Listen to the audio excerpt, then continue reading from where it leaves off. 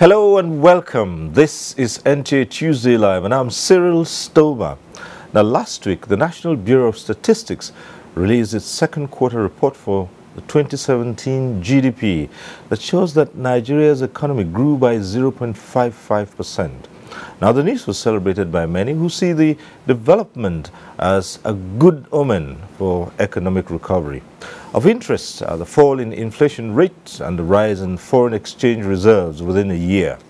Now, going by the report, the GDP growth was largely driven by improvement in the oil sector, and this, analysts say, calls for concern. There are views that the recovery may be a weak one or short-lived if issues such as diversification of the economy and providing credible alternatives to oil as foreign exchange earner are not taken seriously. Now, how true is this? Where's the place for Made in Nigeria campaigns and the reorientation for Nigerians to produce what they consume? And what's the mechanism in place to translate the growth to food on the tables of Nigerians? These are some of the issues we'll be considering tonight on NTA Tuesday Live. But first, let's get to see this report by Vivian Idekpefo. Nigeria, one of the powerhouse economies of Africa, slipped into economic recession in the first quarter of 2016. This came with attendant negative consequences as the country experienced a mass exodus of foreign investors, leading to a further lull in economic activities. Government rose to the challenge by coming up with policies and taking measures towards a quick exit from the recession. Latest data from the National Bureau of Statistics shows that the country finally emerged from recession with a GDP growth of 0.55% after 5 consecutive quarters of contraction. This is an improvement of 2.04% over the corresponding quarter of 2016. It is also higher by 1.46% from the rate recorded in the first quarter of 2017. The report showed that aggregate GDP stood at 26.9 million naira in nominal terms, in contrast to 23.5 million naira in the second quarter of 2016, indicating a nominal GDP growth of 14.60%. Growth was largely driven by oil, manufacturing, agriculture, and trade. The non-oil sector grew by 0.45% in real terms, which represents 0.83% over the second quarter of 2016 and 0.28% lower than the first quarter of 2017. The report elicited reactions. It is true that we may be partially out of recession, but most people have not seen it really that we are out of recession. Nigeria is blessed with a lot of mineral resources, human resources, whatever, more than any other country in Africa. Experts advocate for sustained efforts at diversification, citing increased budgetary provision to key drivers of the economy, such as agriculture, while also making a case for social inclusion. If Nigeria is to grow from this recession, there is need for massive development, there is need for massive agricultural inputs. So it is now for the government to really invest heavily in agriculture. That will be able to sustain us. Then from there we can now say we are fully diversified from oil and gas. Agriculture is the key, number one, then followed by tax. If the mining sector will give you very quick and fast returns, because based on the in-situ values of your mineral resources, you can actually begin to ramp up funds. The gestation period is usually shorter. This is where you start talking about agriculture. In the wake of recent natural disasters, which analysts say pose a threat to economic activities, President Muhammadu Buhari has pledged to drive harder policies that will ensure Nigerians feel the impact of the MBS report and the country remains out of recession. In Abuja, Vivian Idekpefo, NTA News. And that report sets the tone for tonight's discussion. Let's introduce our guest to you. We'd like to welcome to this program Dr. Yemi Kale, who is the Statistician General of the Federation and Chief Executive of the National Bureau of Statistics. Thanks for joining us. Thank you for having me. We also have here tonight Mr. Amos Sakaba. He is Managing Partner, Chief Executive Officer, Good Ground Integrated Service. That's a consultancy firm that provides investment facilitation and support for foreign investors in all the sectors of the economy. Thanks for being with us here. Thank you very much. Good evening, viewers. Now, also joining us from our Lagos Network Center, we have two guests. We have Mr. Moses Tule, Director, Monetary Policy Department of the Central Bank of Nigeria. Thanks for being with us here. Thank you very much, Cyril. It's a pleasure. Right, and also in our Lagos Network Center is Chief Charles Okeke. He's Chairman, IT Communication Trade Group of NASIMA. That's the National Association of Chambers of Commerce, Industry, Mines and Agriculture. Thanks for joining us tonight, Chief Okeke. Very much, my pleasure. Right, as we always do on this program, we acquaint you with the procedure. At the appropriate time, you can get to be part of the discussion in the studio. The various platforms will be on your screen. We advise you take advantage of them and join in the discussion. But for those who would be phoning in, we say this every Tuesday, at the appropriate time, when your call gets through, do us a favor, reduce the volume of your TV. Turn down the volume a bit. That's the way to avoid the hurlback or the echo. And the best way to know your call has been passed through is you'll see your name appear on screen. Once you see your name on screen, it means your call is through to the studio, and just go right ahead. Go straight to the point, ask your question, make your comment.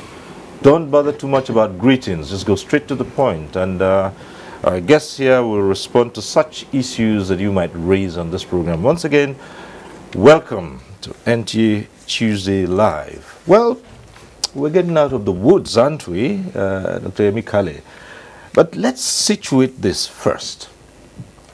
The figures showed that Nigeria has exited recession. Perhaps a good place to start is to define clearly, explain clearly, what's a recession in any economy? How does an economy go into recession, and how does it exit? Because that's probably what will help us see through the various comments that have been made. You've heard some people say, for instance, say we have exited recession. We have not seen it. So how do you go into recession? Well, thank you, Cyril. I actually agree as well that the first step is to understand what an economic recession is. Most of the comments I've heard, I think it's people just not understanding what a recession is, and because of that, they're making statements without fully understanding what they're talking about. An economic recession is defined everywhere in the world. It's not specific to Nigeria. When your gross domestic product, and that is it, your gross domestic product has two subsequent quarters, two consecutive quarters of negative growth. And by definition, once you turn positive, even if the positive is just 0.0000001%, as long as it is positive, you are out of recession. That's what a recession means, plain and simple. Issues of the price of goods have not come down has nothing to do with the definition of coming out of a recession or going into a recession. They might be related, but has nothing to do with it. Whether or not there's good roads, or whether or not education or health is there, or whether there's poverty or jobs, has nothing to do with the technical definition of recession. You are in a recession once your gross domestic product, which is the value of your goods and services, goes negative for two consecutive quarters. You are in a recession, and once you can turn positive, you're out of recession. The other things they are talking about are on the side, but have nothing to do with the definition of a recession. I think once people understand that, they would understand what it means to come out of a recession. Coming out of a recession just means that you have stopped the decline, the slump in your economy, and you have been able to stabilize, and it is now, at least it's not getting any worse. And that's exactly what it is. It does not mean that everything is now perfect. It does not mean that there's prices of food have come down or gone up. It does not mean that everybody has money in their bank accounts. It doesn't mean that everybody has jobs. That's not what a recession means, and that's not what coming out of a recession. I think when people understand that, the definition, and put it into context, a lot of the questions that have been raised about how can we come out of recession will be very, very clear. All right, but I'm sure you must have seen so many of those comments yourself, or heard many of them. There is also a group that questions the validity or the veracity of the figures that have been churned out. Some might easily say, isn't this political? Well, I think those that say things like that, in my opinion, are probably suffering from what I'll call political or statistical or economic paranoia. The same agency, the Bureau of Statistics, with the same chief executive, with the same staff, that announced that we are going into a recession, and everybody accepted it. They accepted the veracity of the computations then, comes and says 15 months after, well, we have turned positive from 5 quarters of negative growth to 0.55, and then somebody is questioning whether or not the numbers were. What happened between the last 15 months when the office was releasing data showing negative growth? What would have changed? You can't say that this thing is manipulated, because you have to ask yourself, why wasn't it manipulated in the first quarter of 2016, the second quarter of 2016, third quarter, fourth quarter, first quarter of 2017? Nobody manipulated the data, and then suddenly in the second quarter of 2017, somebody says it makes no sense. It's completely inconsistent. And that's why I say people that say that it's just political paranoia. This same agency, MBS, released inflation data a couple of days before, saying that food inflation was the highest in 9 years. It wasn't manipulated then. And then 4 days later, the office is now manipulated. Again, it makes no sense. It's completely inconsistent. And anybody that says that, I think, is just it's probably just political. I guess elections are coming, so people, when elections come close, people tend to play tricks with facts and data. It always happens, so I'm not particularly surprised. All right. I will return to you and look at the issues and what helped Nigeria to exit recession. But let's get the opening comments of Mr. Amos Sakaba in this regard. Yes, thank you very much. I would look at it from the investment perspective, because coming out of recession tells a lot of stories about, it sends the right signals to investors all over the world. We've been inundated with a lot of congratulatory messages, because it shows that Nigeria is set to restore growth and development. And investors have been itching to take advantage of some of the major policy reforms that this administration had embarked upon, especially the executive orders, which really is a very clear demonstration of government's political commitment, the political will on the part of government to drive through reforms, far-reaching reforms that, will assure investors that they are welcome into Nigeria and that they can do business with government agencies without the usual worries and concerns. So I think that in terms of attracting and retaining investors, both foreign and domestic investors, the figures we are getting are sending the right signals, and it's a proof that some of the measures, some of the policies that government had taken in terms of coming out of recession, the growth plan, if implemented meticulously, it will be the time to now build blocks on the coming out of the woods into actually growing the forest. Okay, right.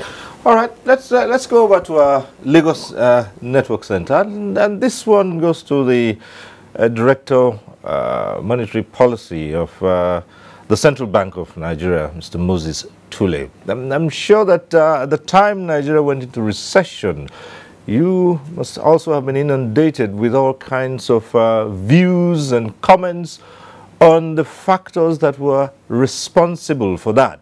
And now that the country is exiting recession, also a number of issues have been placed at the doorstep of the central bank. Relate this to us, if you will, what the monetary policy had to do with all of this.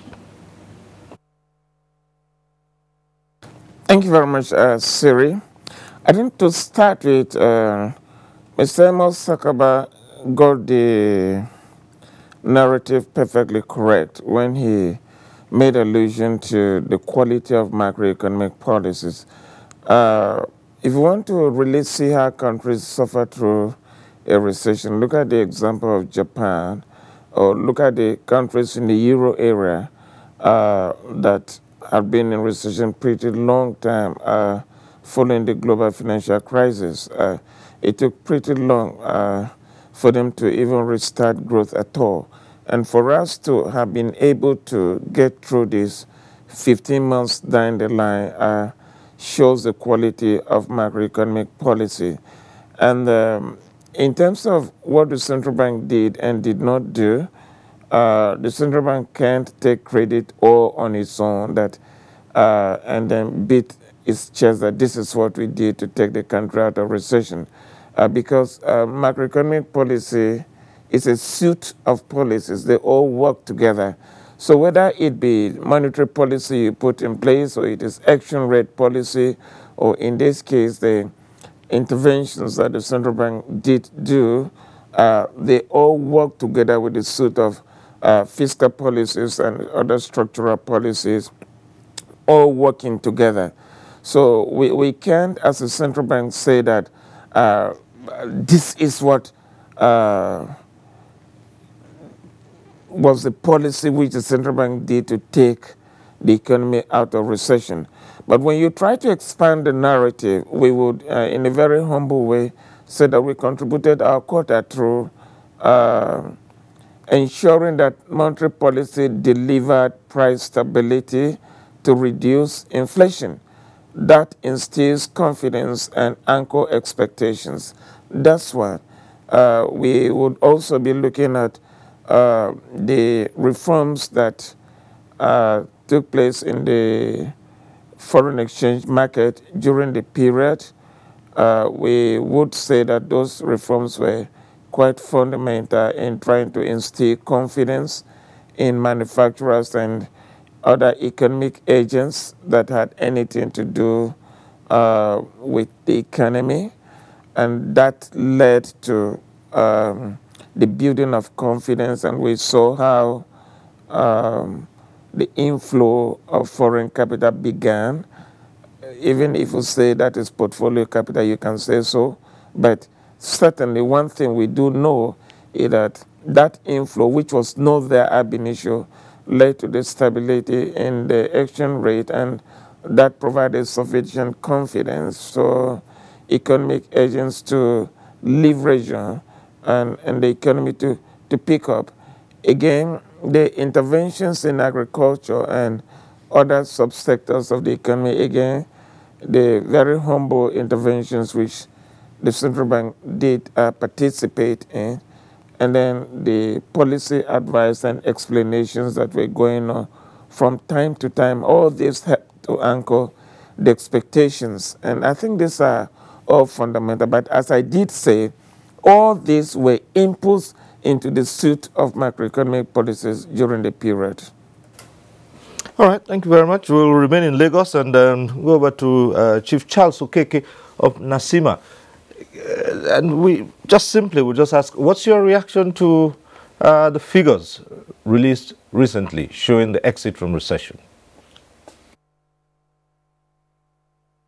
Thank you very much. I want to thank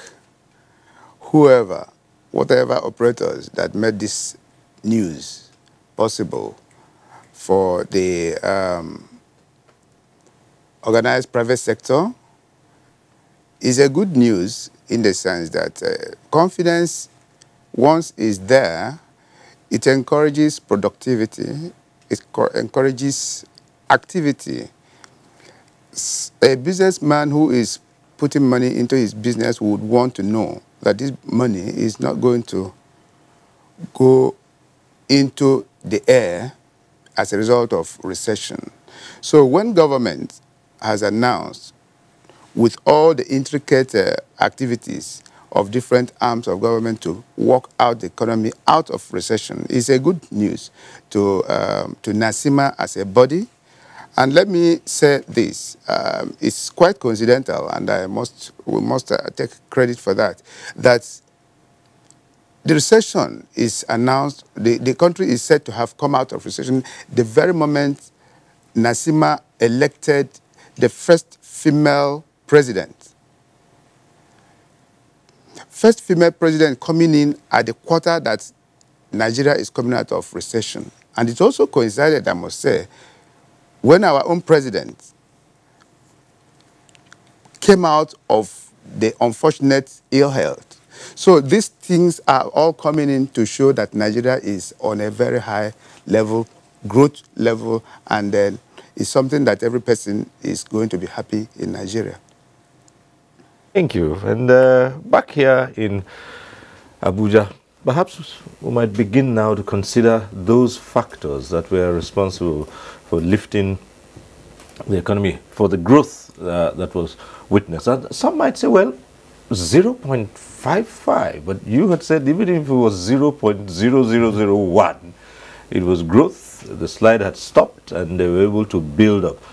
But let's look at the factors that were responsible for that. We listed them earlier on, but we find that major among those was the build-up in the oil sector. Not too many people are comfortable with that. Because is it sustainable? You know, agriculture played a role. We'll be returning to agriculture and see how much it played in bringing the country out of the woods. Well, crude oil was actually what dragged us into recession in the first place. So I guess it's, and we understand why. We say that the economy is divided into the oil and the non-oil sector. The oil sector contributes about 9% of the GDP we're talking about, while the non-oil sector contributes the balance of 91%. But in the non-oil sector, there are huge aspects of the non-oil sector that are indirectly dependent on the oil sector. So for example, manufacturing, like the director CBN said, manufacturing is not a crude oil activity, but most manufacturing companies have a high imported input component in their business. Now, to be able to import those raw materials, you need foreign exchange. Foreign exchange, you go to the CBN. CBN's ability to give you foreign exchange is dependent on their foreign reserves, which are also tied to sales of oil. So when oil goes down, CBN does not see, foreign reserves are inadequate, and they cannot supply as much foreign exchange, so they have to start managing the foreign exchange. So the manufacturers don't get the foreign exchange, they need to get their imported inputs. As a result, they go to the black market, they have to buy these things at much higher prices, and that's what we had in 2016. But you will notice that as in 2017, gradually, the CBN, as the oil price stabilized, as the challenges in Niger Delta, I mean, we heard about the Avengers blowing up oil output. So you had a situation in 2016 where your oil output collapsed and your oil prices collapsed, which means CBN's foreign exchange availability also collapsed. But you notice that as soon as the production, the disruptions in the Niger Delta stopped, there was stability in oil production, stability in the oil price. And you notice if you look at the CBN's foreign reserves, they started growing. And because they were growing, CBN started pumping out more foreign exchange to the manufacturing companies. And that, as a result, the manufacturing companies actually turned positive in growth in the first quarter and maintained that. So you have a direct and indirect impact of oil. Of about 60% of the economy is dependent directly and indirectly on the crude oil sector, and it cuts across a lot of other sectors as well. So once you get your oil sector, it's not particularly a good thing. It shows that the economy is very dependent, or still dependent directly and indirectly on one.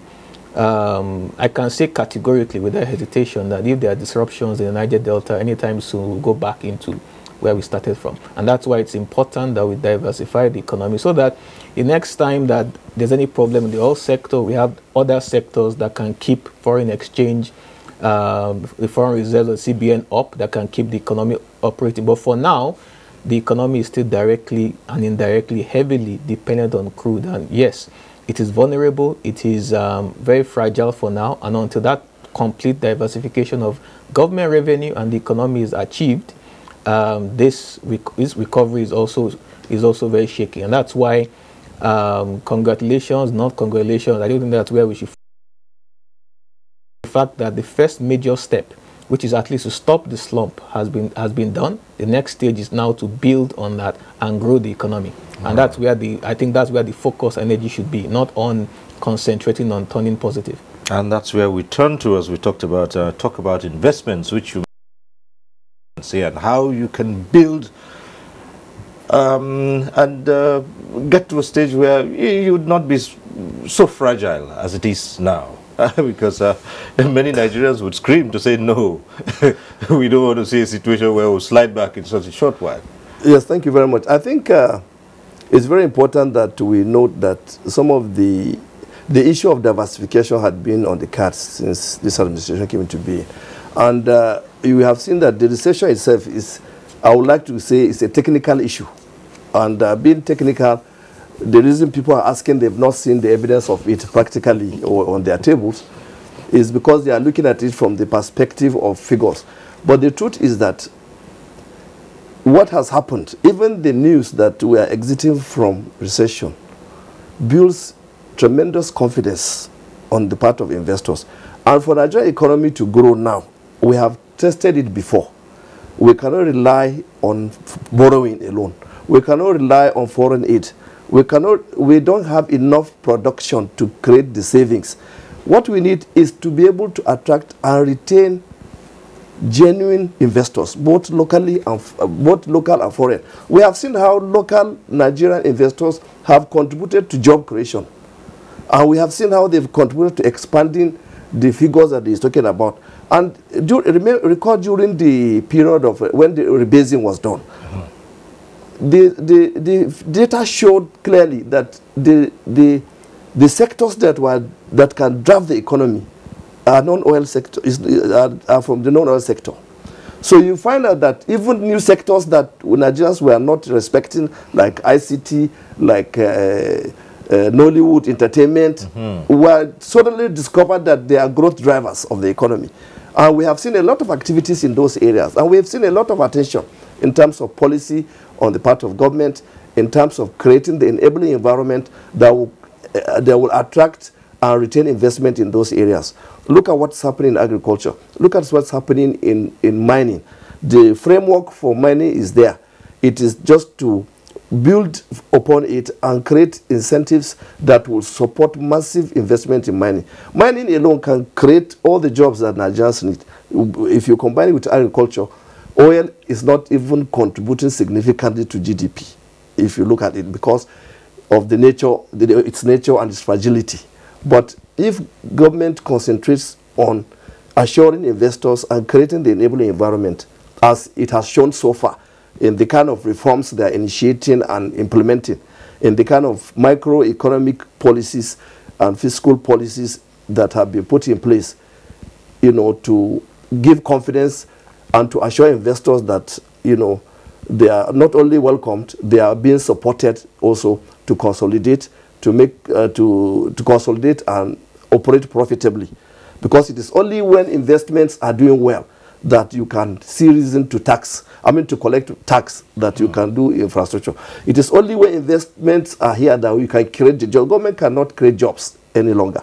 It is the responsibility of government to create the enabling environment by supporting private sector to create the jobs. They are the one that can create the job. They are the one that have the capacity to do so. So I think diversification should be taken holistically, and we should try to play down on this oil issue, because oil has a limitation, and as he rightly pointed out, it took us into this recession when there was some kind of instability there. But if we were relying on agri, even manufacturing is picking up and is doing very well and is contributing GDP. So if we are able to sustain this level of growth, I'm sure in the next couple of quarters we should be really out of recession, and we will be in a position to, people will begin to see the impact of coming out of recession on their tables. People will begin to see employment, jobs being created. People will begin to see that the economy itself is producing more. All right. So still staying with growing this economy and moving away from the fragility of what we have just had now to exit the recession, let's return to the central bank and see how its policies, because we have related the whole issue to how manufacturing can pick up and what manufacturing is to a large extent dependent on in terms of sourcing raw materials, for instance, and other inputs through the acquisition of foreign exchange. So let's see in what direction is the CBN going at this point so as to sustain this growth and eventually exit the fragile, area of that we are in now? Thank you very much, Cyril. Let me start by saying that the Monetary Policy Committee had, in the communique of its last meeting in July, given indication on the basis of the empirical research it had conducted, the composite index of economic activity up to year end, which showed that the country indeed was going to exit from recession, and we indicated that in the communique, but that it was going to be fragile growth if conditions persisted. Therefore, the MPC had called on the relevant agencies of government to ensure that we do things slightly differently, to ensure that when we do exit from the recession, we actually have regrowth. And if you look at the economic recovery and growth plan, we have a projection that by 2020 we should be growing at 7%. Now, I must say that it is possible to grow this economy by 7% next year in 2018. What do we do? I just want to talk about two sectors. One, I think we should place a key challenge at those steps of this government to at least let this government deliver to Nigerians a workable steel industry that is going to revolutionize the economy of this country beyond proportions. It's not going to cost more than $500 million to invest in the Jakarta steel industry to restart and ensure that industry, the steel industry in Nigeria, picks up. It will transform every facet of manufacturing in this country, and 7% growth is certainly going to be a small thing. Now, that is just one plank. I want to mention the second plank, which has severally been mentioned, and Mr. Sakaba just mentioned it, which is the minerals subsector. Why would we allow foreigners come into this country and feast as predators on our mineral resources? They're all over the place, mining illegally. And all that we need to do is streamline the procedures for operation and let there be perfect control so that government would get and Nigeria will get the benefits we deserve from mining activity in this country. That again would contribute significantly to growth. Now, if we look at the other subsectors, look at what happened to electricity in the data that NBS just released. Growth of about 34% from Q1 to Q2 in electricity. We saw what happened across the several subsectors in the economy, which means that if we actually fix electricity, I'm not even talking of other infrastructure, if we just fix electricity, we would see growth that is even beyond the 7% anticipated for 2020. So there are quick fixes, quick wins that we can just do. The government should just for once, just let this government take the bull by the horns and do it. Give us a steel industry that is working in this country and see if this economy will not explode. Thank you, Cyril. Chief Okeke, three things now which I'd like you to look at. Perhaps the issue of steel industry, which Mr. Tule has just raised here. And mining, of course, you heard Mr. Sakaba talk about mining. And, of course, the role that agriculture played in shoring up growth in this economy as to exit the recession. Now, these are things that would be of critical concern to NASIMA. What is NASIMA's approach here?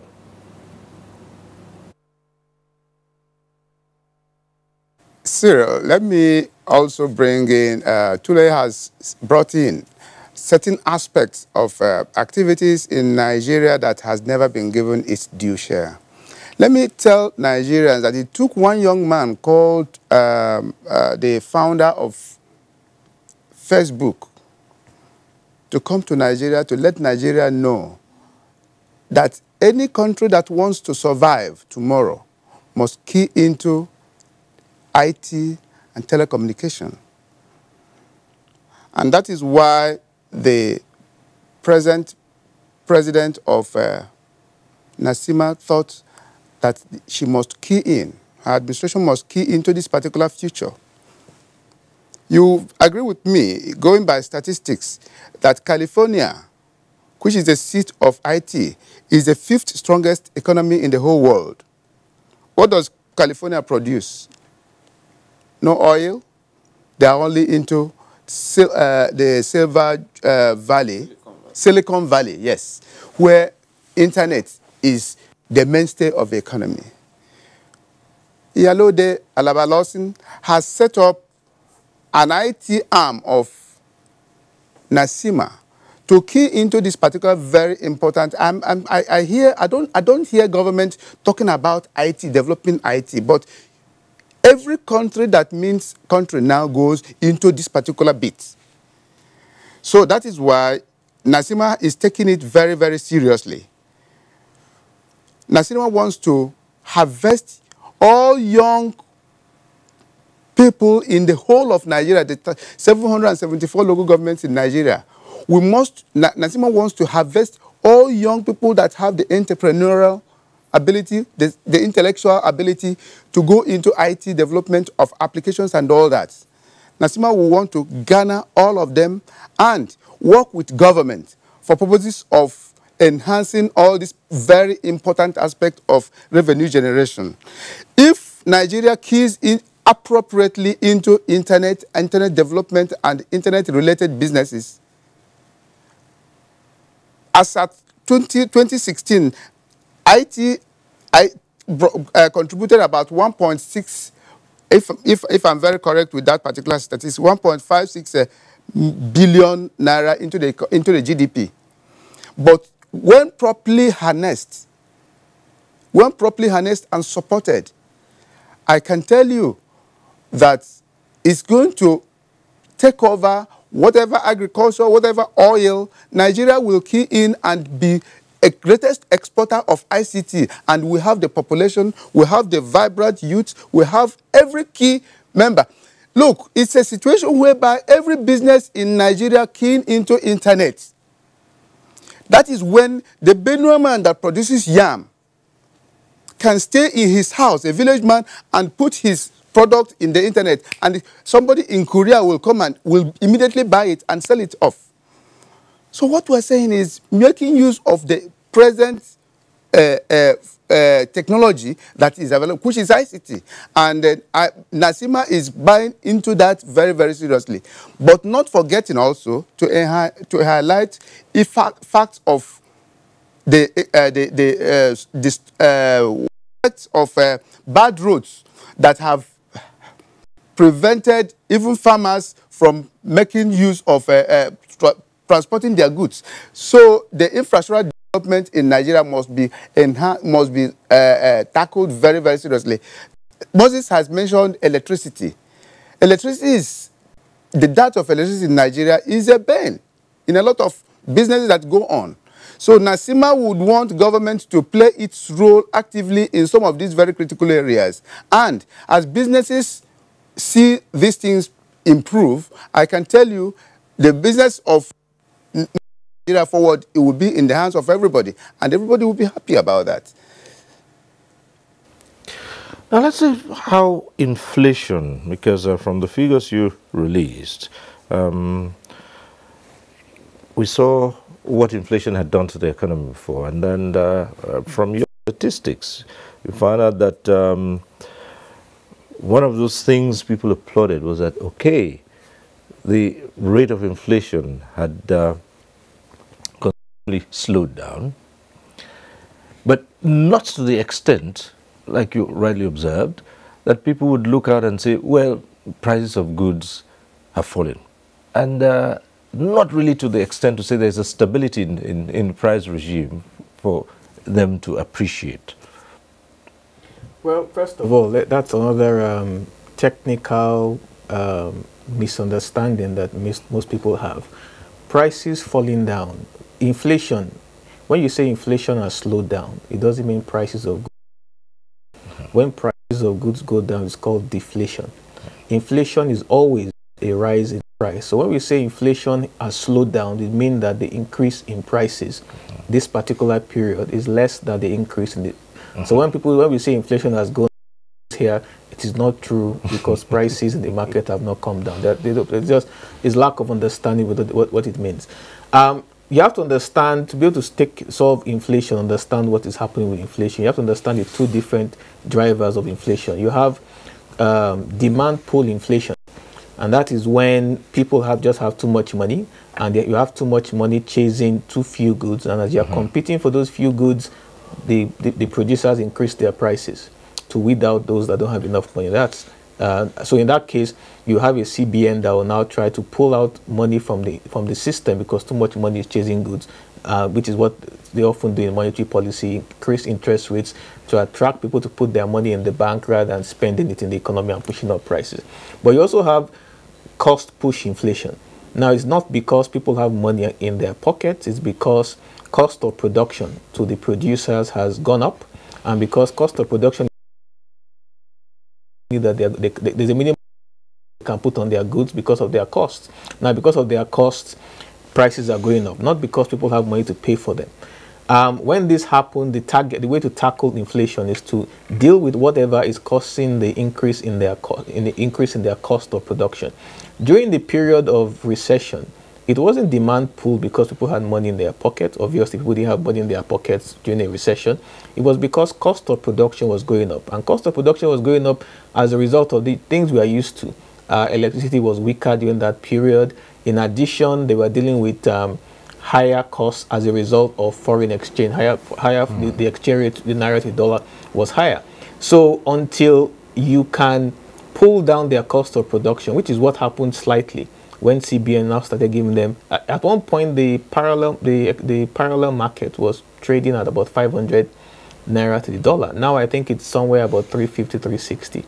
So year on year, things have obviously improved. Now that's not saying 350 is a fantastic level to be, considering we came from maybe 190. But compared to 2016, which is the point we are raising, the things have improved relative to 2016.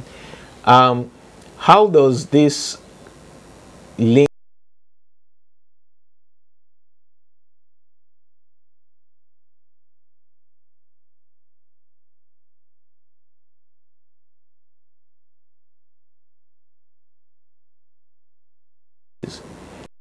trying to maintain their profitability? So they will do a lot of things. They will lay off staff. Once they lay off staff, you have fewer people that have an income. Fewer people have an income means they have less money to spend in the market.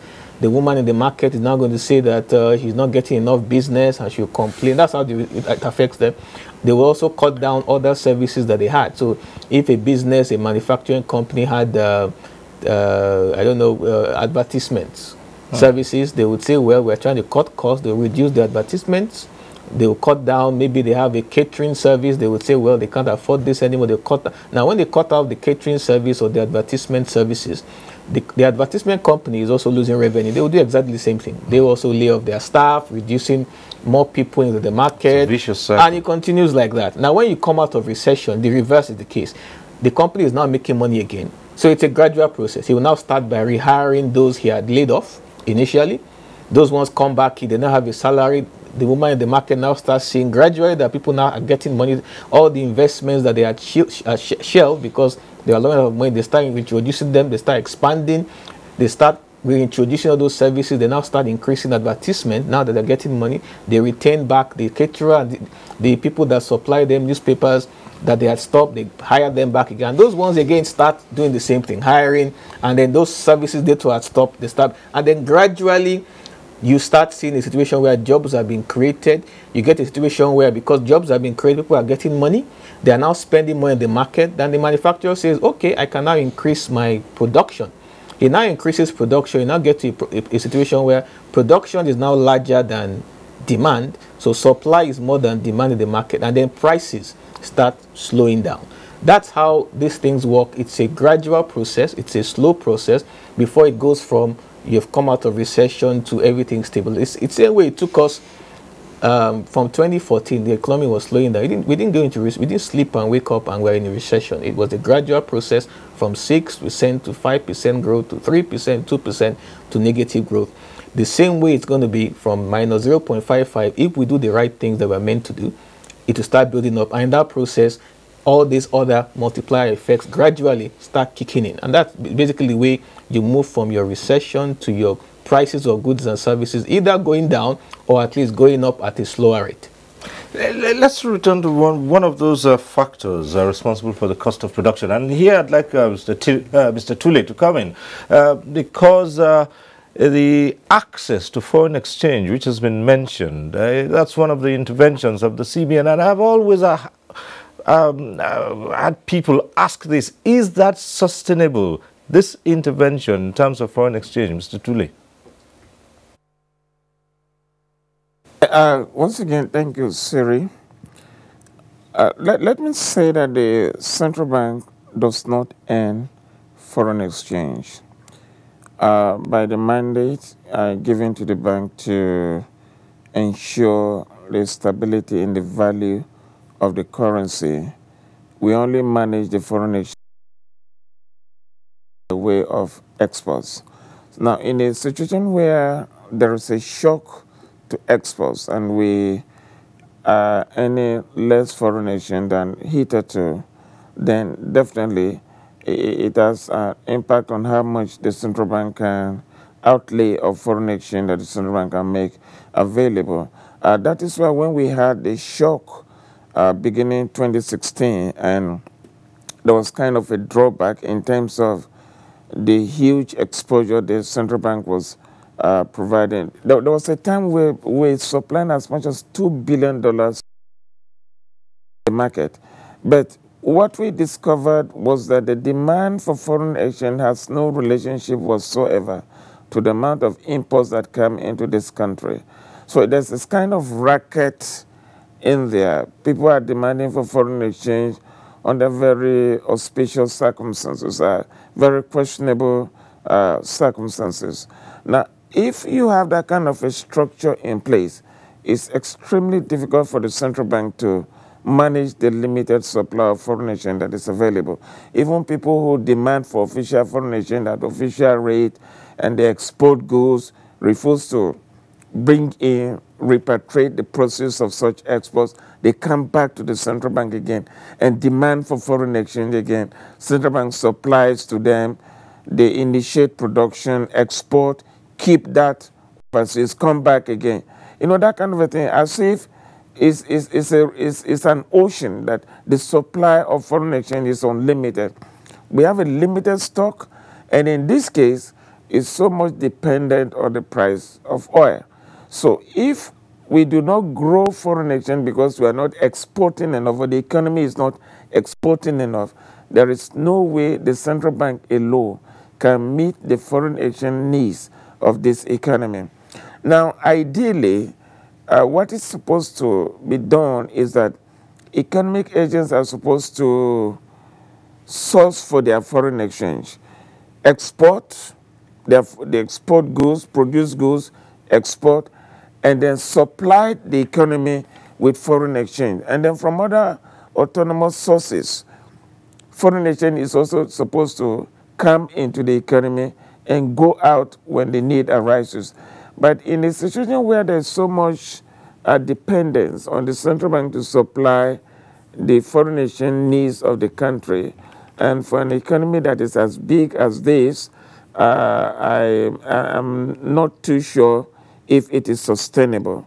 It is not sustainable at all. And if you look at the kind of population that we have, and especially the youth population, then the need for the creation of jobs if the economy solely depends on the central bank to supply the foreign exchange needs, it's certainly not sustainable, and the economy cannot provide, the kind of jobs that are needed to absorb the teeming population of the youth. So I think something significantly different needs to be done. And so part of what needs to be done is the narrative we've been having here, that government needs to make certain key investments and make it, and know it is making this investment to take the economy away from oil. And one of such, as we did say before, is to ensure that the steel industry begins to work in this country. Not only will it generate domestic jobs, it would also help us to restart an export stream of industries across the broad spectrum of the economy. Then the supply of foreign exchange would be sustainable. In the steel industry. Yes, thank you very much. I think Mr. Tule has captured it very well. The steel industry is the backbone of any economy.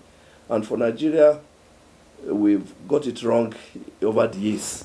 And I think anything that will bring back the steel industry on course will go a long way in resolving a number of issues that is affecting the manufacturing sector and even the infrastructure development.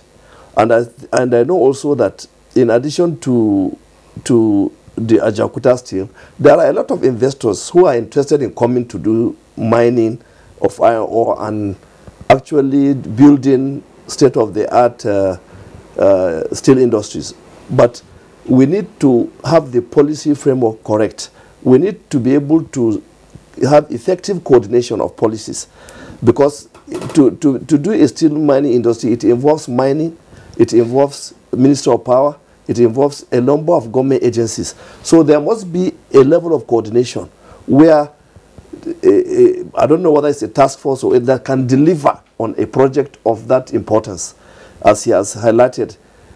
I think it was done in the past where power, development of power sector is based on a presidential committee that brought all the stakeholders to work together, and deliver power.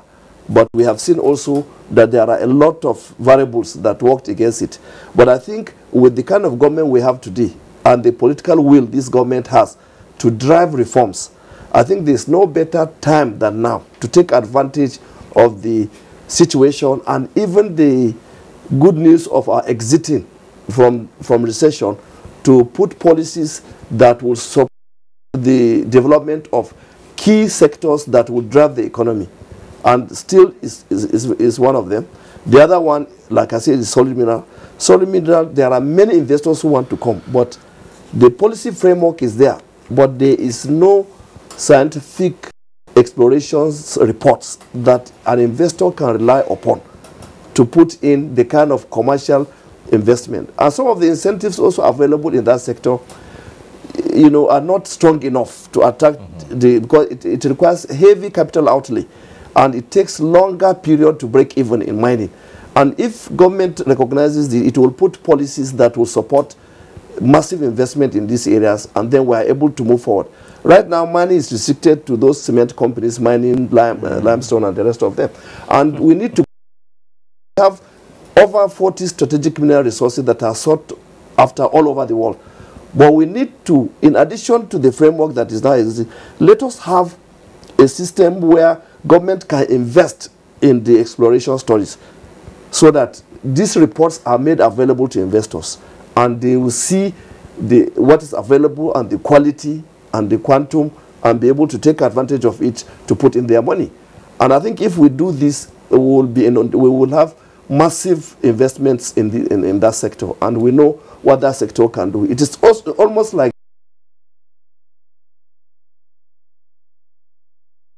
intervention. I think I can tell you, Cyril, that in 2016, towards the end of 2016, we had a lot of challenges. Investors kept saying, those who had indicated interest to invest in Nigeria, those who had already started taking steps, started developing cold feet. Why? Because they cannot come and bring their money. invest in Nigeria and they cannot repatriate the profit back to their country. They cannot even service the loans they took from outside the country because of difficulty in accessing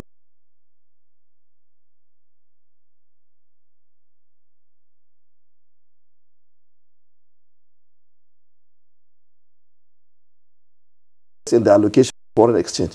And we have seen probably it contributed to the reversal of the decline that we were experiencing in the manufacturing sector before we started exiting. So I think it is all these policies, they have direct bearing with investment investors. I think there is tremendous interest by investors to come to Nigeria. I think on the part of Nigeria and Nigerian government is to create that enabling environment so that investors can come in and take up the responsibility that government now cannot take up. Government doesn't have enough resources. Invest heavily in infrastructure, unless, like Tuesday said, we can identify strategic investments. The government has to find the money and cascade to on the table of the average Nigerian. All right, it's said that they eventually be the key driver of this growth that Nigeria so demands. So in the next segment, we'll be looking at what the sector can play. But before we do that, we'll take a short break, and we will, of course, as usual, ask the citizens of Nigeria to air their views on how this country can not only get out of the woods, but remain permanently out of the woods. But that would be in the next segment. Stay with us on NTA Tuesday Live. We'll be back shortly. Nigerians, our fearless officers and men of the Nigerian military are winning the war against Boko Haram. Today, all occupied territories have been recovered and Boko Haram has been degraded. Our affected brothers and sisters are getting their lives back. However, they are now after you and me.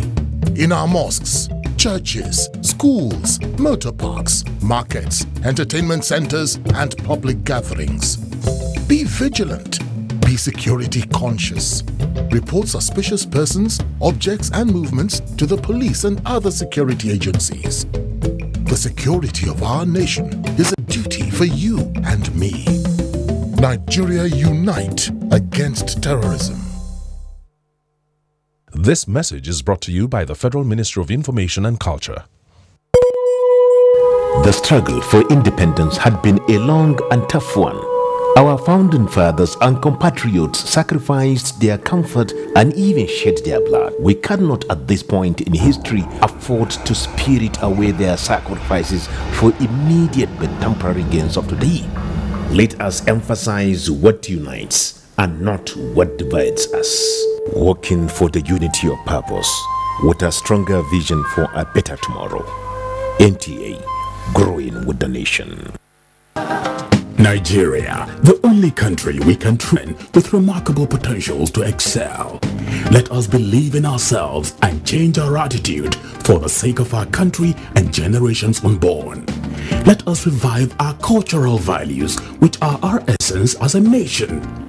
Let us renew the spirit of patriotism and hope in our dear country. Do not take or give bribe. Be punctual always. No more African time. We can't expect to be global citizens and operate on African time.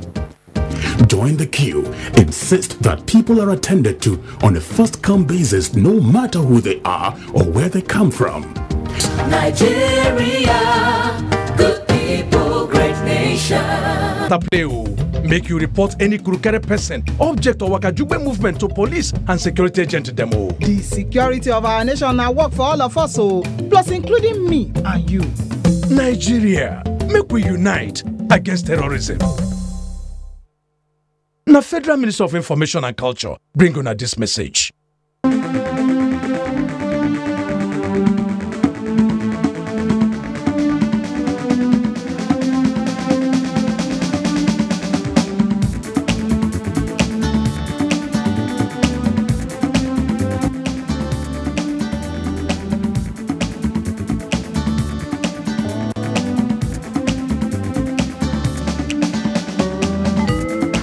NTA Tuesday Live, a network issue-oriented innovation talk show.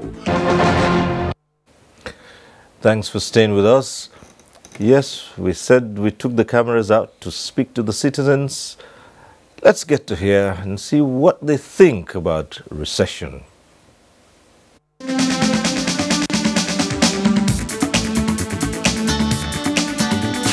If we have patience, things will come to normal. Because this recession is a temporary matter. But everybody is still feeling the impact of the present administration. So I think what is necessary is for us to have patience with this government, which I know is actually doing their best to make every Nigerian feel at home. I don't even know really what it is this time around. I know what we call recession. Well, President Buhari is trying to let the whole world know what the average Nigerian feels. And I believe by that statement, he means that every Nigerian has to have a 3 square meal on his table before he can rightly say recession is over in Nigeria. So I believe in what he said. Prices of goods in the market keeps going on daily basis. Some time ago, MBS came up with information that Nigeria is out of recession. But the truth of the matter is that that has not been translated into prices of goods and services. We have the rich, we have the poor, we have the people, the middle class. The funny part of it is that all of us patronize the same markets. Although there are rich people who can afford to buy things irrespective of the price. But my concern is the poor, the average, who cannot afford to buy things in the same market.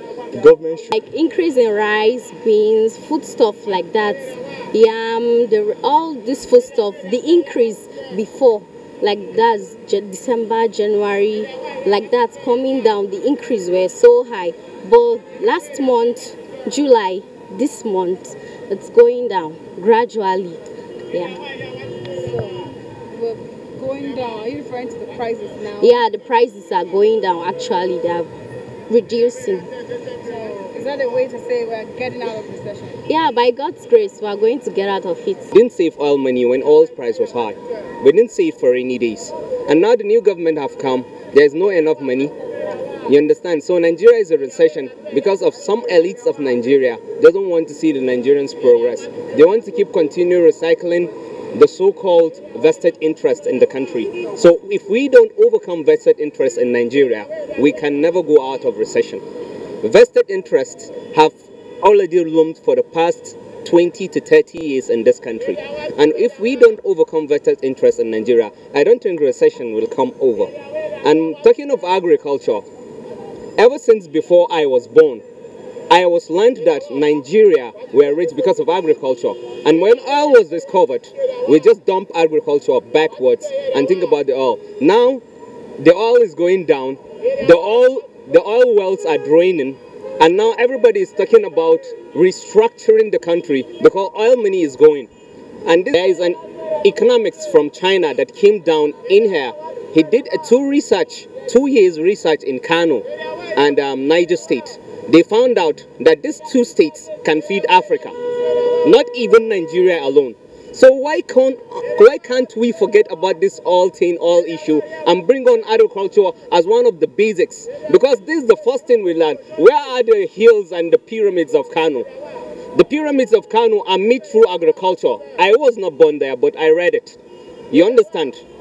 But I know that those pyramids were the pyramids where they were extracted in building the 3 refineries in Nigeria, the ones in Port Harcourt, Warri, and in Kaduna.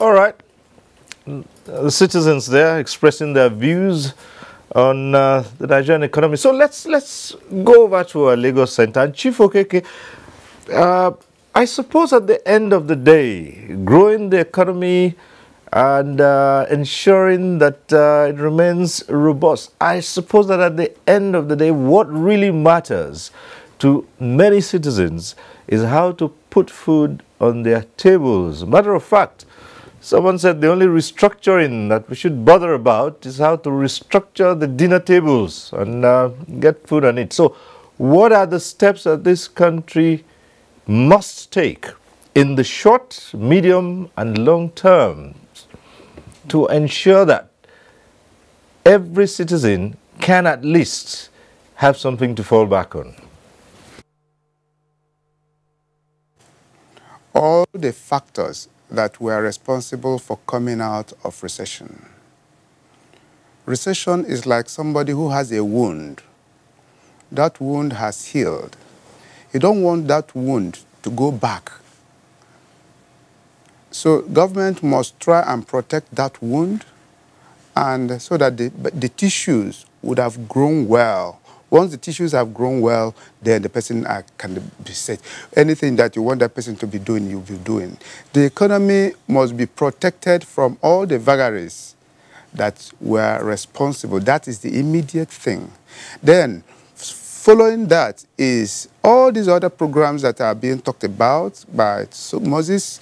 Moses talked about government investing heavily in infrastructural development that will sustain and outlive this oil matter that we're talking about. Steel industry. And once steel is developed and handed over to good management, because I remember that we had steel industry, which were not properly managed, and that was why it went moribund. So it's not a matter of just building another steel, but building steel and learning from the old lessons and knowing that old lessons are bad and we must have to discard them and put them into good management, even if it means having foreign counterparts that will give us the sustainability of that particular industry. That is one. And I've talked about Nigeria consciously going into encouragement of its youths in developing our own Silicon Valley. Nigeria has brains. Children that have brains, they have them in quantum. It's only a matter of encouraging them and bringing them together. And I want to assure you, this is what the present leadership of NASIMA has taught. And NASIMA is going to bring you a crystal clear of structuring growth of young people and encouraging them in this ICT. It's a model which the federal government will ultimately, maybe in the next 1 year or 2 years, buy into it. But I can also let you know that we are not, the way it's being structured now, NASIMA is definitely going to partner with the federal government in raising young professionals to develop, who have brains to develop applications, so that every business in Nigeria will tend to, just like you have Jumia, you have Udala and all that, there are so many of such things that will, a woman that is selling rice in the market can use her telephone to be doing those things by internet applications. So these are structures that must consciously be put in place by government, because it is the way to go. Is the next tomorrow. That's what we're talking about. So that next been said by Alaba Lawson, the first woman president of NASIMA.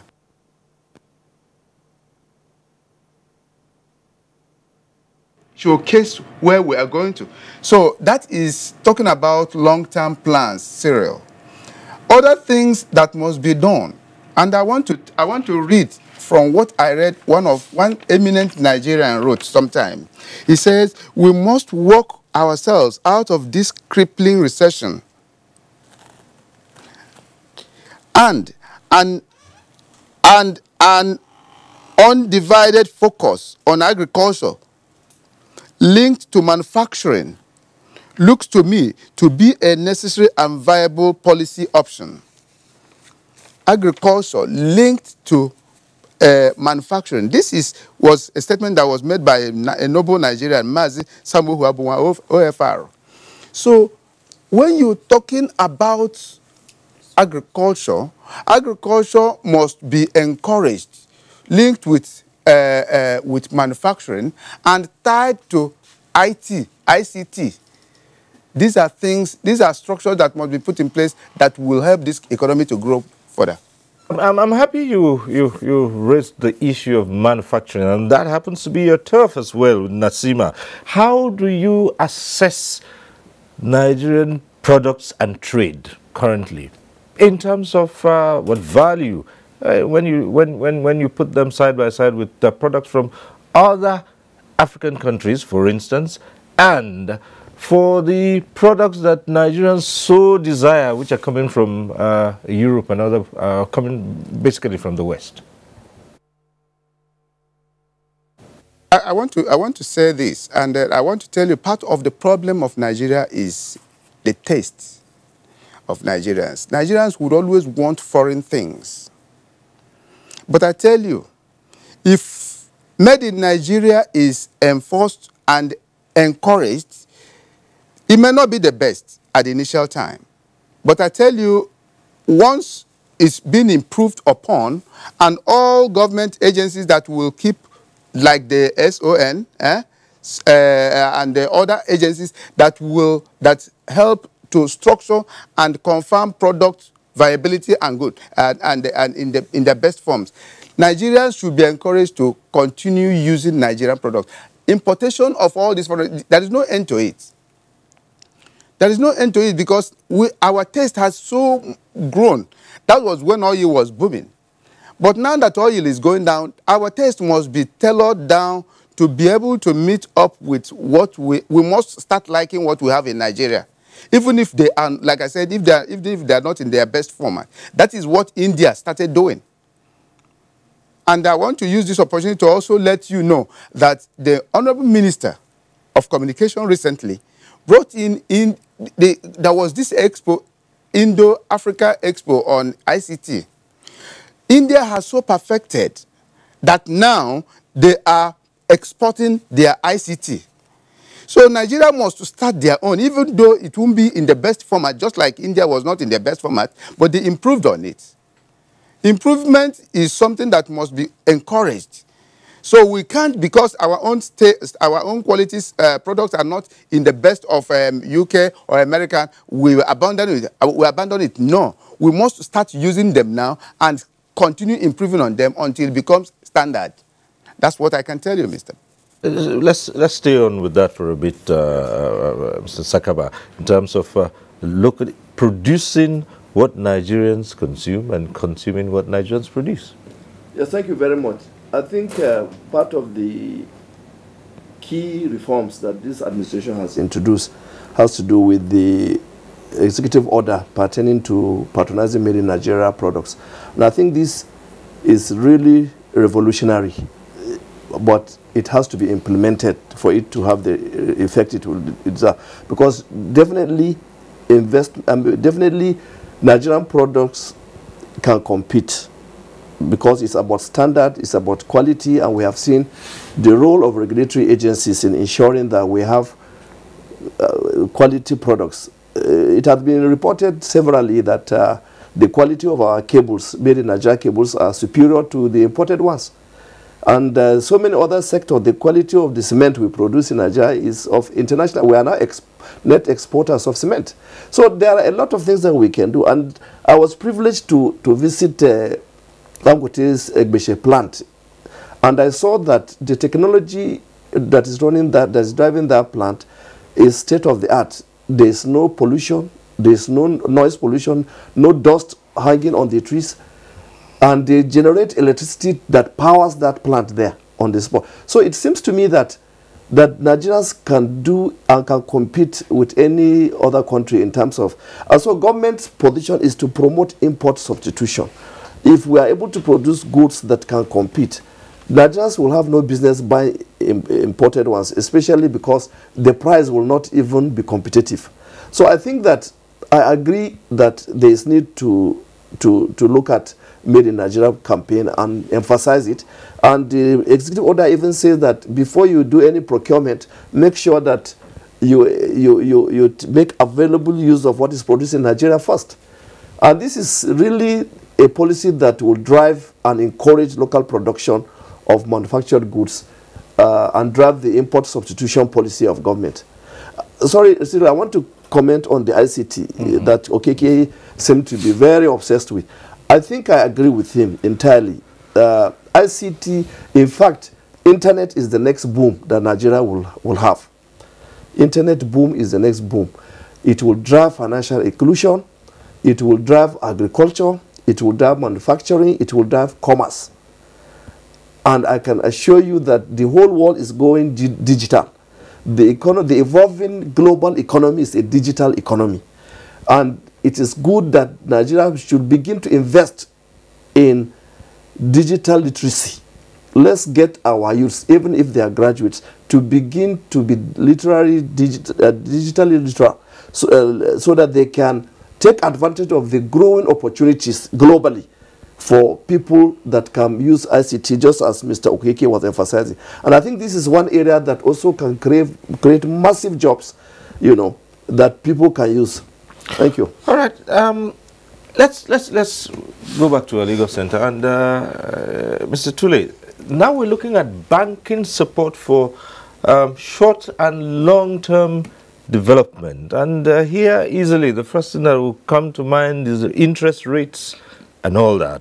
And it's still not what it should be. And there are still so many arguments back and forth. Yeah, thank you very much again, Cyril. Indeed, interest rates are not yet what they should be. And at the central bank, we have a passion for low interest rates. There's no doubt about that.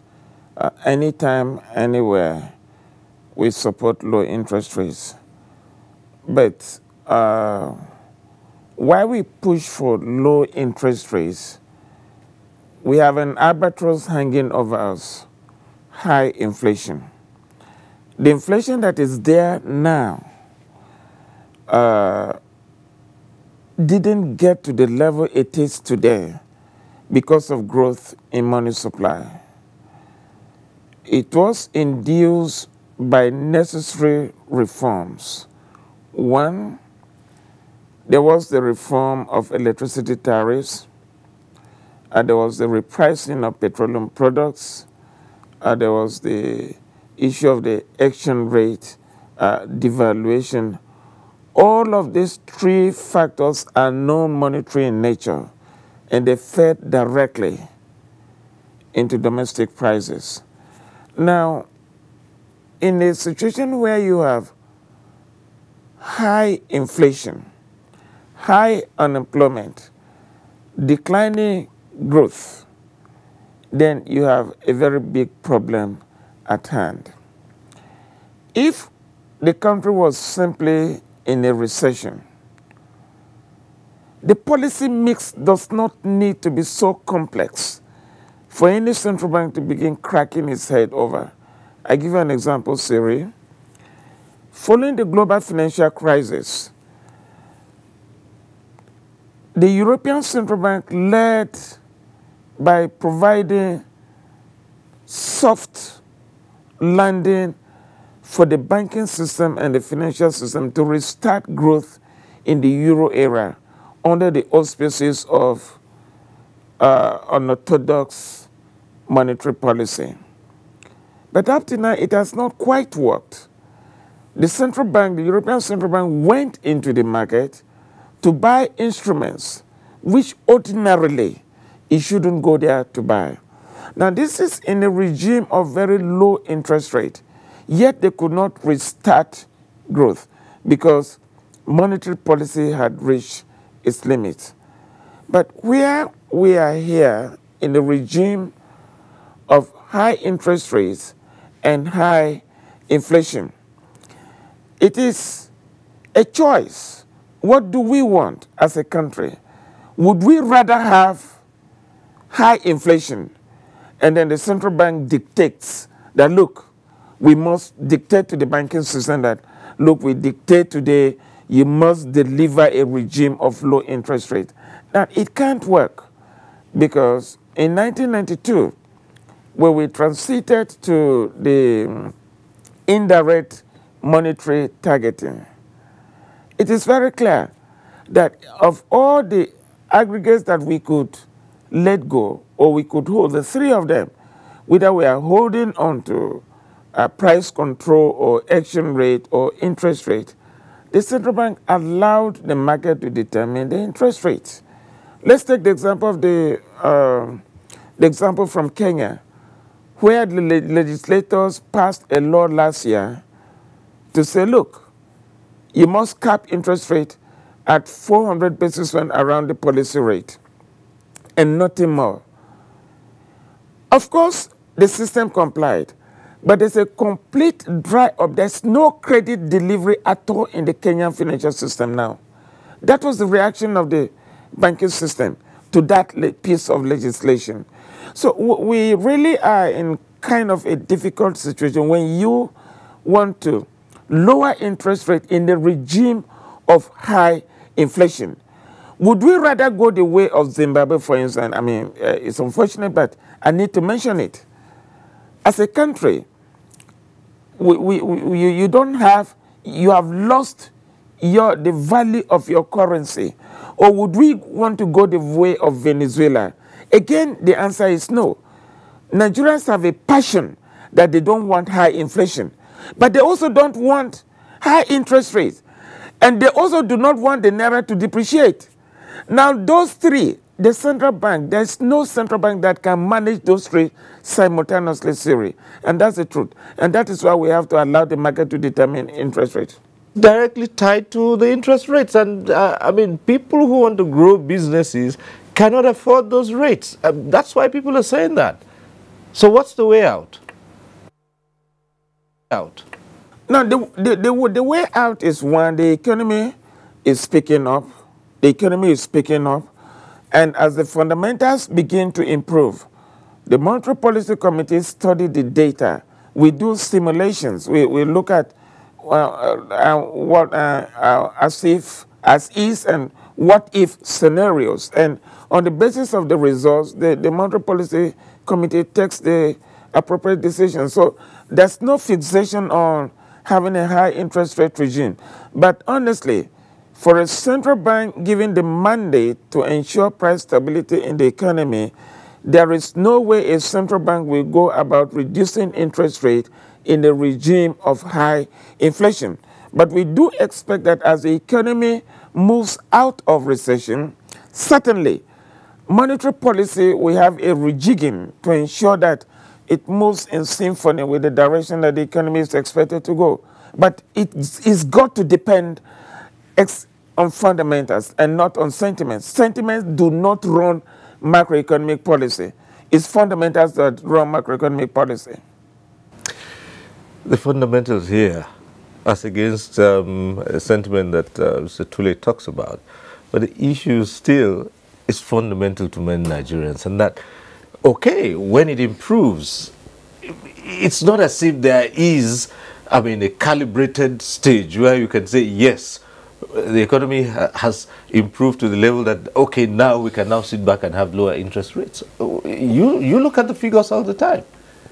Well, actually, there is a level that you can say that this is the right time for lower interest rates. I think what Mr. Tule is talking about is that in an economy, there are trade-offs. In a perfect world, which there is none, you want lots of jobs, you want low prices, you want low inflation, there are trade-offs. You can't, for example, interest rates and inflation are usually work in opposite direction.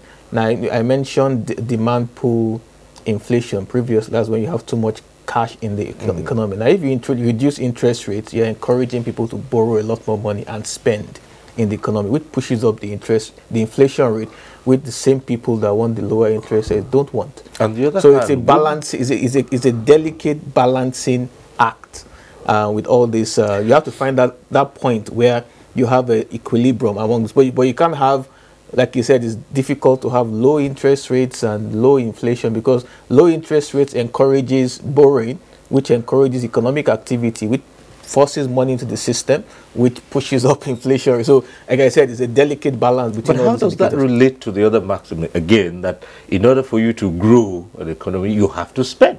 Yes, that's why as an economy, you have to decide which is more important to you. Do you want economic growth? Are you willing to sacrifice inflation and get economic growth? Economic growth is good because it creates jobs for people. So you have to ask yourself, do you prefer to have the economic growing so people can have jobs? When they have jobs, they can spend and allow inflation to go up significantly while that is happening? Or do you want lower inflation, which at the end of the day can result in lower growth? That's why I say and you can have both, but there's a maximum amount of growth beyond which there's a maximum amount of inflation beyond which even you can't even grow. So again, like I said, there's an equilibrium point where there's a minimum point where you have the right interest rates with the right inflation with the right growth rates, and fiscal and monetary policies have to find that point. But it is difficult to have low interest rates, low inflation, high employment, high growth, all at the same time. It's just not economically feasible, and I think that's what Mr. Tule is talking about. So, but well, still back to how we can ensure the best terms for Nigeria. Well, is it any surprise that many Nigerians seem to be dumbfounded by all the theories of economists, and yet the basic thing is how to ensure that every citizen gets, the minimum at least of what's expected for, if I might call it, comfortable living, food on their tables, and be able to have employment. In any case, we do not see the level of unemployment reducing at such a rate that people begin to appreciate the impact of all these policies. Well, I think every country in the world, there's no country in the world that has full employment. Every country in the world has some level of unemployment. Every country in the world. There's no country that has, that everybody actually has three square meals a day. It doesn't exist. If you look at various articles in the UK and the US, you find millions of people that are finding it difficult getting 3 square meals a day. Now, that doesn't mean that this is not something a government should pursue. But like I said, there are trade-offs in an economy. You can't always, at the end of the day, an economy is supposed to do that cost-benefit analysis and find the best mix of all these things for its people. But there's no utopia. There's no way that, there's no economy where everything just fits in. You go to the US that everybody wants to go, they have poverty rates, I think, over 10%. People don't remember that. They have unemployment rates of 4-5%. You go to any country in the world, they have these same challenges. These economic principles that we're talking about, that like you said, the man on the street doesn't understand, are not unique necessarily to Nigeria. They are issues that every country in the world has to face, and have to face it in the best way possible. So that's the challenge that fiscal monetary policy have to face in every country in the world. It's not a specific Nigerian problem. Well, yes, I wanted to say what Mr. Tule talked about. I think you asked a very fundamental question. What is happening to the cost of funds? Why are businesses having issues accessing funds, even in the wake of previous arrangements for intervention funds by CBN? We still find that the development banks in Nigeria, they are almost competing with commercial banks when it comes to their management of facilities. I think that there's no reason why, like Bank of Industry, should be declaring profit when it is supposed to push for development. It is supposed to give people access. People who have brilliant ideas, bankable projects, they are not able to get because, of course, even if it is 9%, the interest rate, they will still bring other charges, maintenance, administrative, processing fee, and at the end of the day, the business is already dead on arrival. And this is what has created so many failures in by especially SMEs. I'm sure Mr. Okeke should be able to speak on that, because Nasima represents that group of people where they have good business ideas, they need the money from development banks, and the development banks themselves are introducing practices similar to commercial banks that really does not give any subsidy or any system that will allow them to compete, within the against the background of inflation, against the background of cost of funds, against the background of even poor patronage that they had experienced over the years. Well, again, Chief Okeke, just on Monday you had the other another session of the Business Forum, and the concentration here was the ease of doing business. Now, with all these we have been talking about, is it any easier to do business in Nigeria? As to, well, Mr. Sakaba has talked about so many investors, both local and foreign investors who want to come in and play a key role here. But again, the question of the process of doing business. Doing business in Nigeria is not very smooth. Mr. Sakaba was talking about interest rate, or you, Cyril, I think it was you who raised the question of interest rates. Interest rate is the greatest bane, is the greatest problem that a businessman in Nigeria has. And that is why businesses are not developing in Nigeria. Banks are actually holding down businesses in Nigeria because of that interest rate. But let me tell you this other story, the one that has never been discussed or is not being discussed. The banks have this penchant for asking for deductions. There are deductions you see. There are deductions you do not see. I give you my typical experience. I took a facility from the bank, one bank, and after running that facility for a very period of time, this bank was taking their interest, their charges, and all that. At the end of the day, by the time I exited, I paid off all the time. I was approached by one consultant and who said, "This your transaction you did with this bank, are you sure you were not cheated?" I said, "How?" He asked me to print out my statement from that bank. I printed out from the beginning of that transaction till the end. This guy went back and did all calculations, and within that period, he came back to give me a report that I have been charged about 5-point-something million naira extra, charges that I did not know. I said, "What do I do with this?" He said he is going to get this particular bank to pay this money. And I want to use this opportunity to thank Central Bank of Nigeria, because he told me he wrote a petition to the bankers committee. A bankers committee now minuted it, or rather he wrote to the Central Bank. Central Bank minuted it to the bankers committee, and they invited that other bank and presented him with all that. At the end of the day, that bank owned up, and that money was paid back to me. Interest that were charged out of the normal interest that were hidden charges. Yesterday, I was reading in one of these social media, one man wrote in a WhatsApp. He said banks are now charging instruments that you have, even in your savings account, you may have 16 naira as balance. And because you don't have a need for it, before the next 6 months, that particular 16 naira balance you have will now become negative balance. So banks are always charging and charging and charging and charging, and that is the bane of a businessman. So while we are saying this, I think it will be the best thing. The best thing that will happen to us ultimately is governments will put a lot more things into structure to make sure that the businessman is protected. Business that is not protected will die off. That is why you have mortality rate of businesses in Nigeria. Banks are not friendly with businesses, and that is the truth about it. The apex banker and regulator is seated next to you there, Mr. Tule.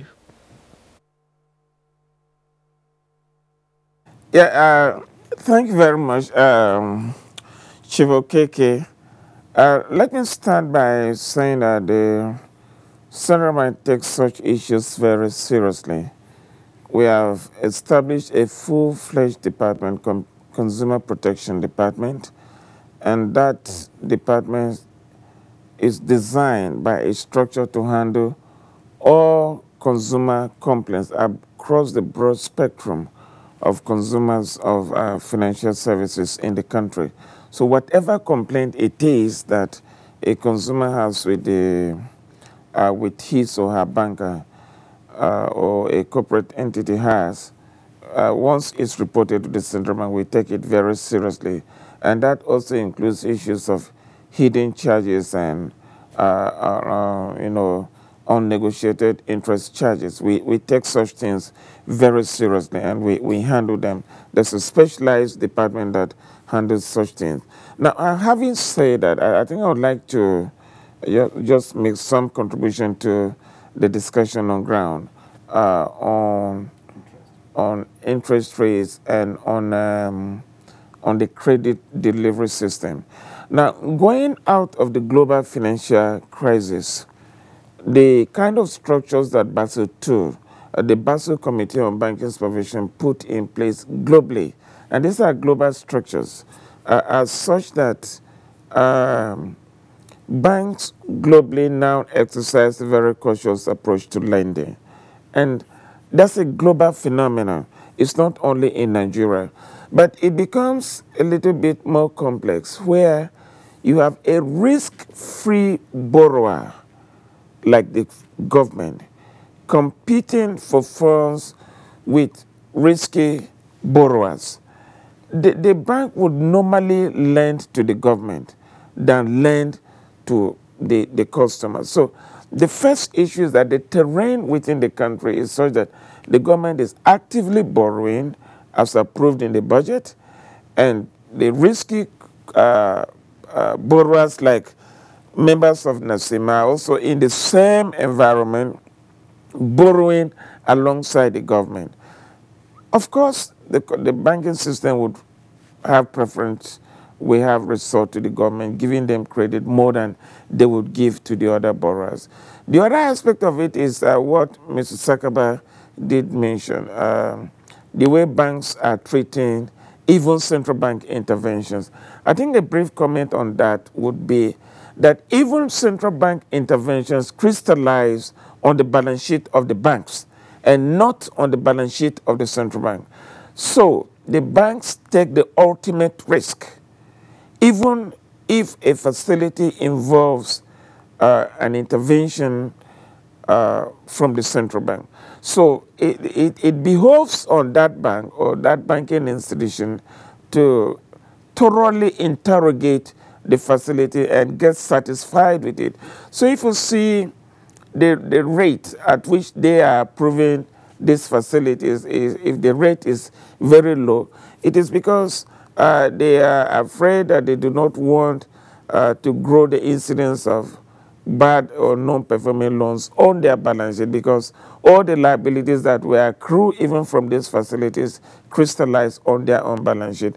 I think that's what I would like to add on that. Thank you. All right. So, gentlemen, as we begin to wind down, I find that we still have to talk about this other aspect, which is quite capable of throwing a spanner in the works in whatever attempt there is to firm up and sustain the growth of the Nigerian economy, and this has to do with corruption. Firming up institutions and, in fact, the enunciation of policies to a large extent is affected by corrupt practices both in private and public sectors. Now, you have also carried out a study, and quite recently, the NBS was heavily criticized for the data it churned out about the rate of corruption in society. What are we seeing here? Is this related to, in fact, the general well-being of the nation? That's how the economy will grow. If you have all kinds of distortions brought about by corruption, of course, policies will fail. Well, I'm not familiar with the heavily criticized part of it. From what I gather, it was received by the Nigerian public very, very well, because they felt that it mirrored the their experiences. At certain institutions were not too pleased with you, were they? Well, certain institutions will not be pleased with any institution will not be pleased with any negative report on the institution. But I have to say that MBS did not state that anybody was corrupt. It was a study, bribery from the point of view of the citizens. So the study was citizens telling us about their experiences, not MBS conducting any study on anybody or trying to undermine anybody's any agency's credibility. We go to the public and they tell us their experiences dealing with both private and public institutions in terms of bribery, and that's basically what the study was about. I think we all understand the implications of corruption as far as the economy is concerned. It has nothing but to offer but to slow down the process. For example, when an agency deliberately tries to slow down a normal process because it wants to be bribed, first of all, by slowing down that process, it slows down the growth of the economy. When resources that are meant to develop the economy are used for something else, of course, it's going to slow down economic growth. If money that is meant to develop the power sector is taken illegally, the power sector is not going to grow, and that means the businesses that we're talking about don't grow. Even in terms of the development banks, I'm not saying that was happening. I was giving an example. If there's if government is offering small businesses interest rates at lower loans at lower interest rates, and somebody working in the bank deliberately tries to prevent those businesses from accessing those loans, those lower interest loans, and asks for a bribe, and so it slows the process, it destroys the entire. So yes, there's a direct link between corruption and the economy not growing. And look, the Nigerian economy has huge potentials. Those potentials have not changed. And I think one of the reasons why those potentials have not been achieved is because of this corruption. When you have to pay more than what you need to do to get a service that you're ordinarily entitled to. From that survey, we estimated about 25% of citizens' income being used to pay different kinds of bribes regularly. Now, if you can imagine, if that huge 25% of people's incomes were going into the market, we're helping to buy goods and services, it will make businesses expand their operations, hire more people.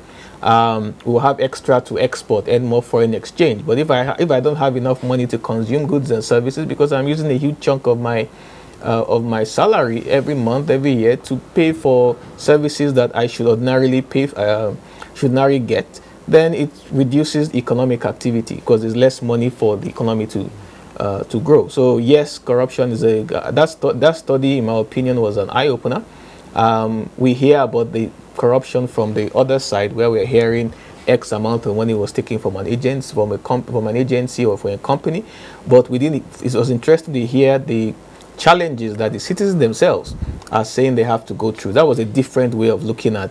Usually look at it from the company, from the agency's point of view. Now it was from the citizens' point of view, where they say, where 95% of Nigerians said, look, they've had to pay a bribe in one way or the other in the last 1 year, and many of them saying that it's so commonplace that they don't even see it as anything offensive. I remember one of the interviewers, because we see the raw data, said that when he's driving down the road, now he doesn't bother to engage in conversation. He just winds down his glass and stretches his hand out straight away, because he doesn't want to engage in a conversation. Now it's gotten to the point where we've accepted it as, look, I'm not going to get my license or whatever it is without doing this. Before I'm even asked, I'm already offering. And that's the system and it squeezes the economy, it doesn't let things grow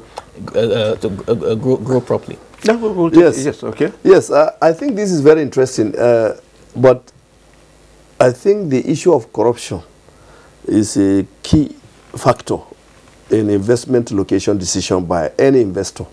Investors look at the corruption index of a country and see whether they can do clean business, But more importantly, if you look at the ease of doing business executive order, it says that every government agency, for purpose of processing license, permit, or whatever from an investor or a businessman, you must display predictable rates, fees, charges that the person will pay.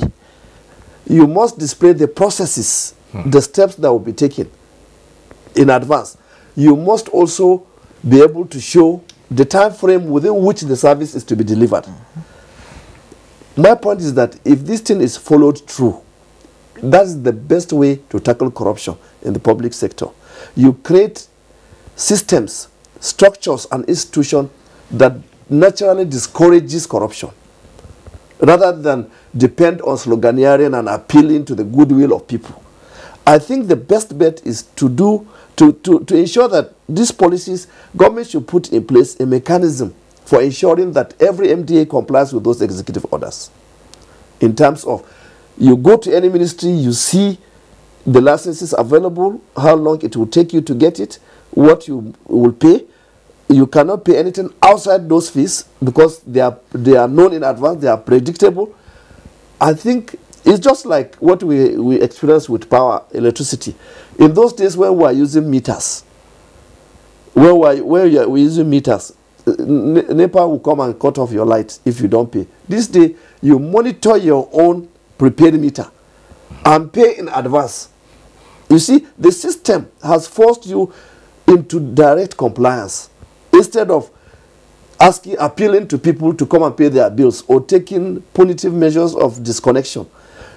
Every household head knows now that it is his duty to monitor the electricity consumption and to monitor the meter and be sure that he is able to pay before the light goes off. So systems, structures can help fight corruption just like any other malice in society. Thank you. All right, and so we'll take our closing comments, final words from our guests in Lagos, Mr. Tule and Chief Okeke. And we're rounding off with the issue of tackling corruption, which is quite capable of denting all the efforts to maintain the Nigerian economy on a sound footing. Cyril, I would like to talk about corruption and the financial sector involving financial intermediation efforts of the banking system.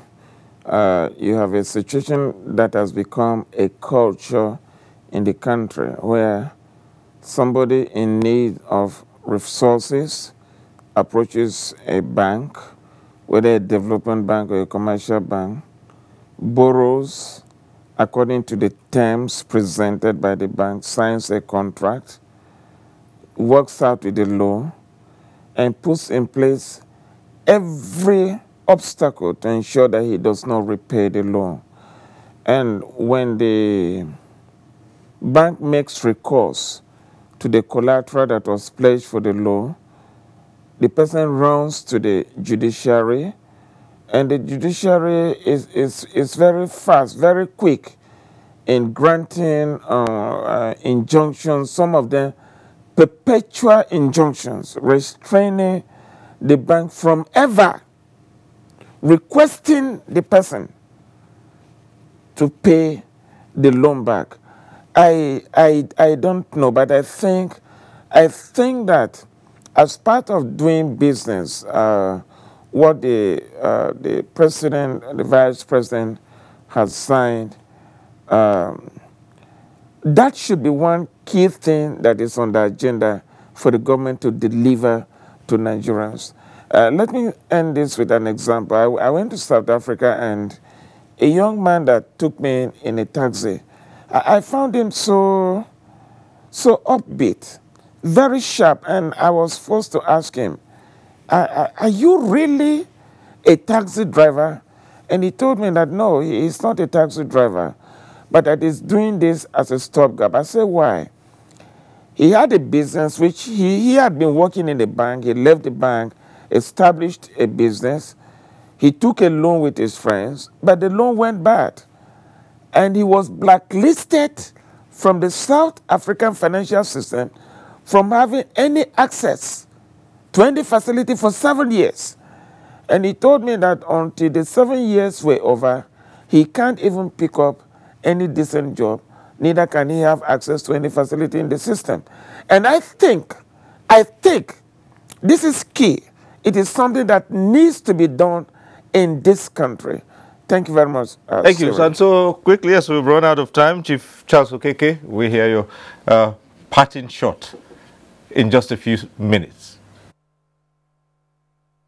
Cyril, and thank you very much, every member of the panel. My own is, unfortunately, we live in a corrupt country. Unfortunately, every facet of the country is engaged in it. The children, it's unfortunate, but that's the reality, you know.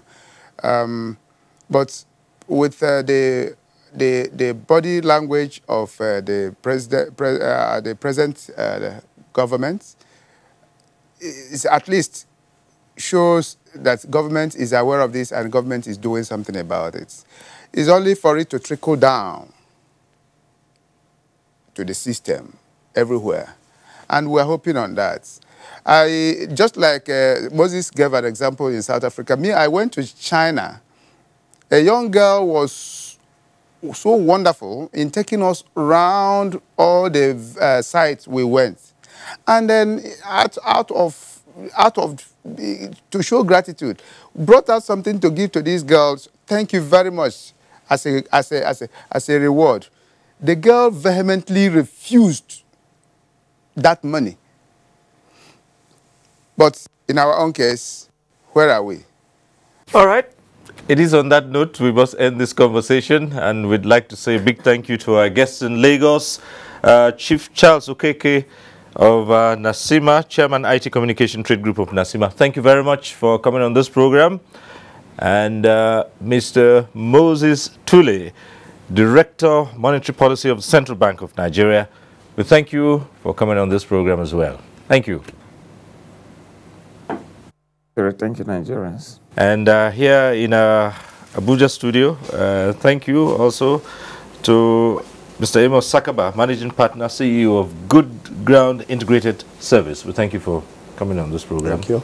And as usual, we are always delighted to have the Statistician General and Chief Executive of the National Bureau of Statistics, Dr. Yemi Kale. Thank you for being here. Thank you for inviting me. Right.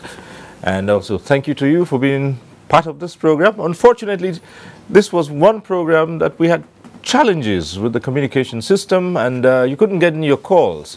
We're sorry about that. We'll work on that, and hopefully the next time we'll reach you, all those platforms will be working. But thank you once again. Next week, we'll reach you again on NTA Tuesday Live. I'm Cyril Stober. Bye for now.